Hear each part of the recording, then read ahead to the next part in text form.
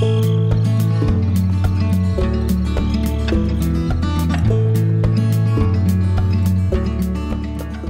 it's Chris, and I'm pretty excited about the project I worked on this week.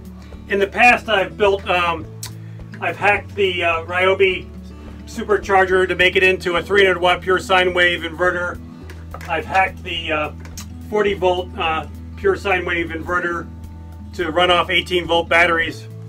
A lot of people sent me messages saying that, you know, the 300 watts is nice, but they'd really like to be able to run some really large devices like microwaves, vacuums, saws, refrigerators, things like that. One of my subscribers pointed out that DeWalt makes an 1800 watt modified sine wave inverter that uses 4 20 volt batteries. It's pretty expensive. It's $451, and with only 4 batteries, the runtime isn't all that great. Let's take a look at my Ryobi 2600 Powerstation project. I'm using 8 Ryobi 4 amp hour batteries. They're 1+ batteries.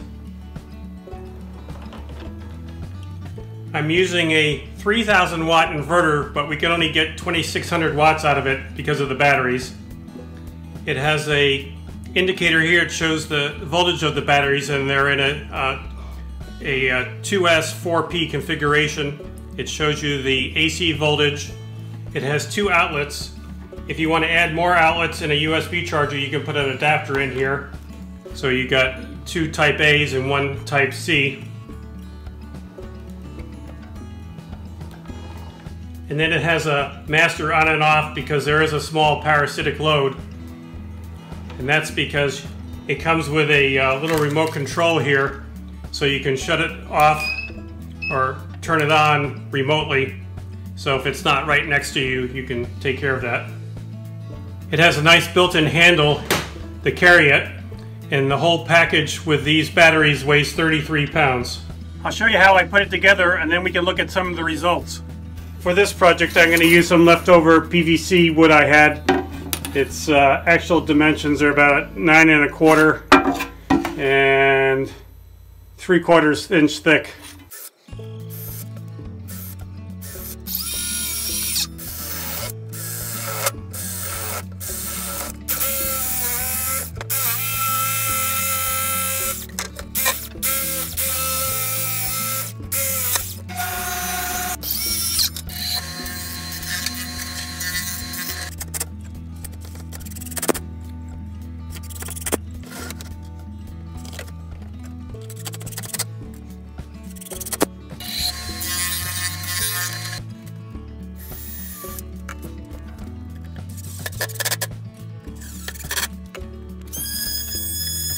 This is the prototype for the Ryobi inverter and battery caddy.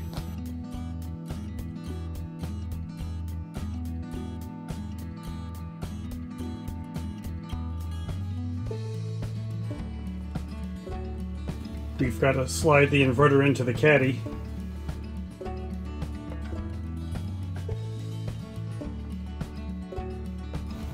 We've got to screw down the inverter so it doesn't slip out.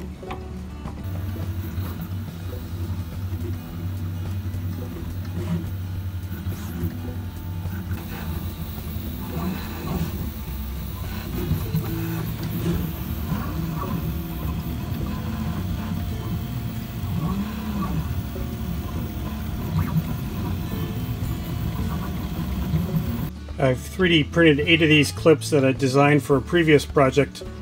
They clip into the battery lock so they don't pull off, and it uses the standard Ryobi replacement terminals. For this project, I'm using 10 gauge silicon wire.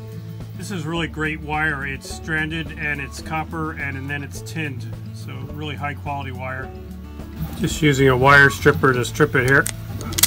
I got some insulated crimp-on connectors from Ace Hardware.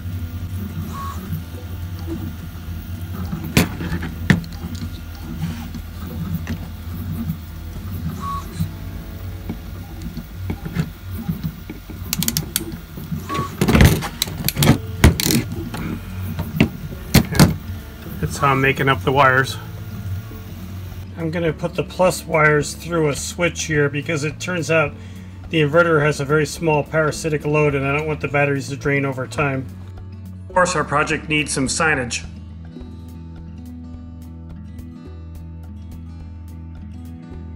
To load the batteries in, you just place them in 4 on a side.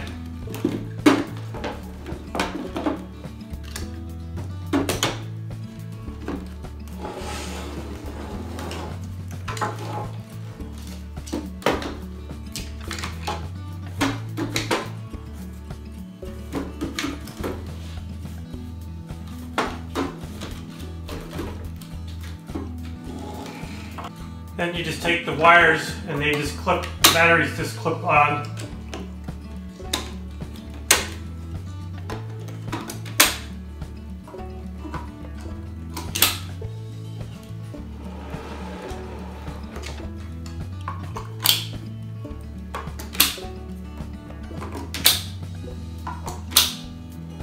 And now we're set to go.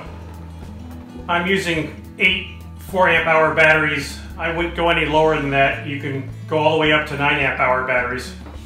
Microwave test.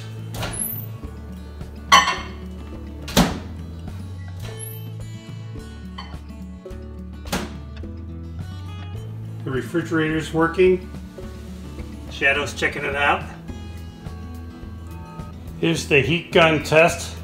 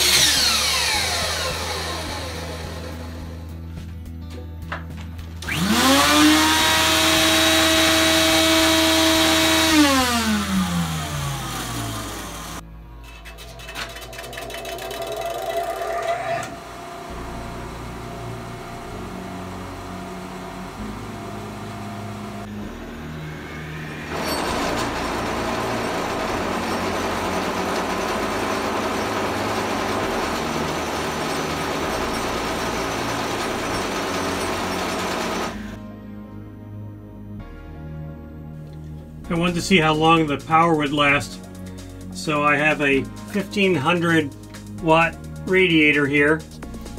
I've got a timer and I've got a watt meter here. And so I'm going to turn on the,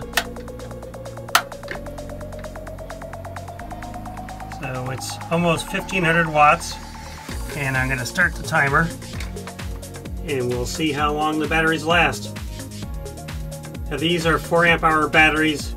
I've had some of them for quite a few years, so they may not be as good as brand new batteries, but it will give us an idea. Both my P108 and my P197 4-amp-hour batteries say they have 72 watt-hours each. My P194 9-amp-hour battery says it has 162 watt-hours. Just after 3.5 minutes, the fan on the inverter has gone on. Okay, when the voltage hit 33 volts, the low voltage alarm started to sound. Okay, system is shut down. For future modifications, I'm looking at a couple different things, trying to find ways that I can mount the batteries that hide the wires so they're not so visible. So I have 2 different ideas there. I'm also working on a design that uses 4 40-volt batteries that would snap in. I'd like to figure out how to charge all 8 batteries at once, and I did make my clips have a location for a connector to the temperature sensor, but I still have to work out the electronics to do the charging safely. I really enjoy doing these projects, but one of my ultimate goals is to get Ryobi to come out with some new products that meet our needs better. Ryobi usually comes out with new products around Christmas time, so I'm keeping my fingers crossed. Well, if you like this project, please hit like and subscribe. Have a great day.